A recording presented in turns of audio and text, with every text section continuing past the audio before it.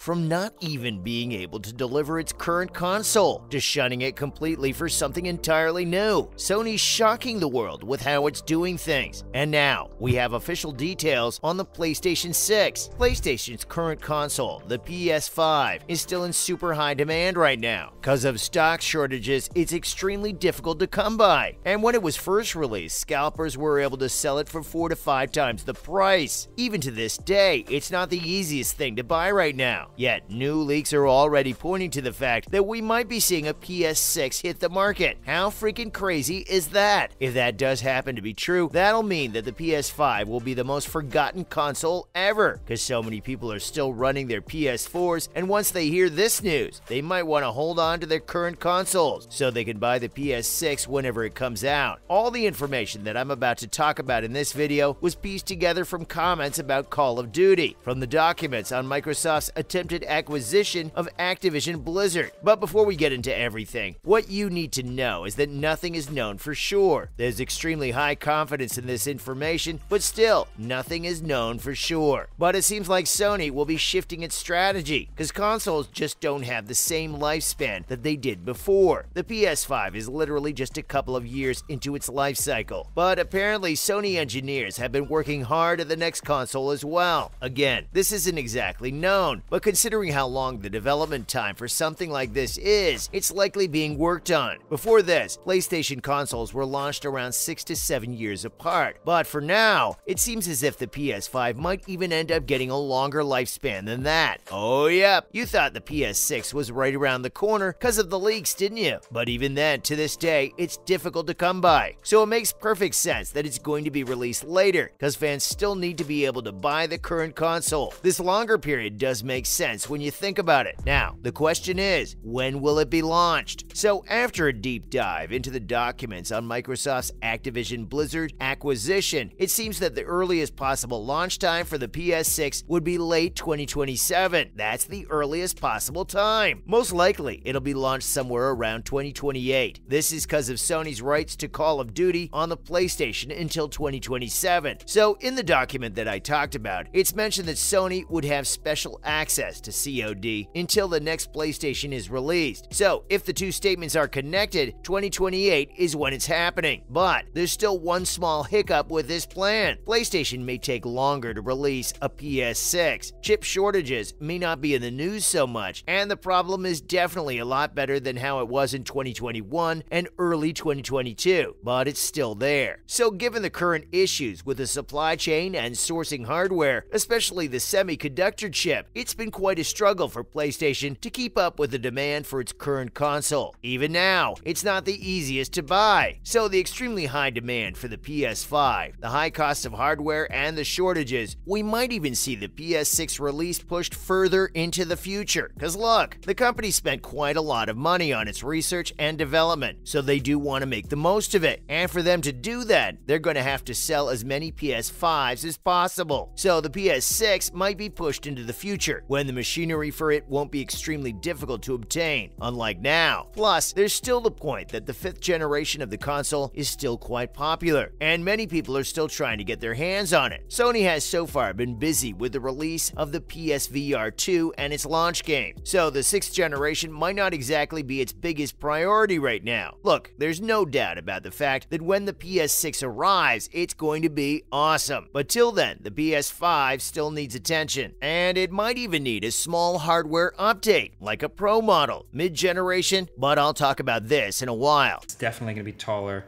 wider. It's bigger in every dimension, and it's heavier. And I guess it really depends on what underneath your TV looks like about whether this height difference will matter to you or not, but that height difference is real. If you're putting it underneath something that didn't have enough clearance before, airflow will be even more restricted because of the size of this thing. For now, let's talk about all the details of the PS6. Isn't it crazy? Just when you thought you could finally get your hands on the new PS5, people are talking about the PS6 already. So, PS4 lasted for 7 years before the PS5 came, and then PS5 was released in 2020, and it seems as if that's going to last 7 years too. But like, the leaked documents that we're talking about right now, how true are they really? Well, super true, cause what you gotta know is that that these documents are being made public due to the UK's Competition and Markets Authority, also known as CMA. And this is happening because of Microsoft's plans to acquire Activision Blizzard, as I mentioned earlier in the video. You'd think some precious corporate secrets like this would be kept in-house, right? This would be a closely guarded secret that Microsoft, of all companies, should know about, since they're Sony's biggest competitors in the console realm. Well, here's how it got out. The document is 22 pages, and on the 8th page of the document it says Microsoft had offered to continue making Activision's games available on PlayStation only until 2027. But then there's a document by Sony that reads, by the time SIE launched the next generation of PlayStation, which is likely to occur around redacted, it will lose access to COD and other Activision titles. Sony's document also mentions how this won't be the best for the company, as it's going to degrade its competitiveness. Because think about it, Call of Duty is extremely important for the company. And when you take that away, there's little incentive to buy the PlayStation. Plus, this news is horrible for gamers, because what this is going to start is the kind of thing we saw in streaming. Now, PlayStation might get its own studios, then Microsoft will choose its own. And for you to play certain games, you'll need certain consoles. It'll be an end to the one console fits all kind of thing that the industry has seen since, like, forever. I know. There are still many games right now that are exclusive to certain consoles. That's true, yes, but this isn't Forza or something we're talking about. This is Call of Duty. It's one of the most popular games in the world right now. But that's not the saddest news. The saddest news is Sony is most likely going to abandon the PS5 Pro in favor of the PS6. The biggest reason why the PS5 has been so popular this time around is because of its faster SSD and because of the DualSense controller. The announcement of their DualSense Edge wireless controller, the premium, more expensive version of the DualSense with more options, customizable controls, swappable stick caps, remappable buttons, different control profiles, more adjusting for sensitivity, and a really handy-dandy carrying case. Basically, their version of the Xbox Elite controller. It retails for $200 and it's releasing January 26th, 2023. I didn't want to make this a PS5 versus a PC, but when you have a device that's capable of 4K gaming at 60 Hz, at 120 Hz, if you have a 4K TV with 120 Hz enabled on there, this is a wonderful experience. And if you can find the digital version for like $399, that's good, man, because it's very hard to come by. This controller has enhanced its functionality compared to the PS4. Now, the thing is, it's already kind of perfect, and research and development just hasn't caught up enough right now to have a console that's better than the current one. So, with the sixth one just around the corner, Sony's gonna ditch the Pro in favor of 6. And folks, that's all for PlayStation 6's official release. Date and details that were revealed in Sony documents.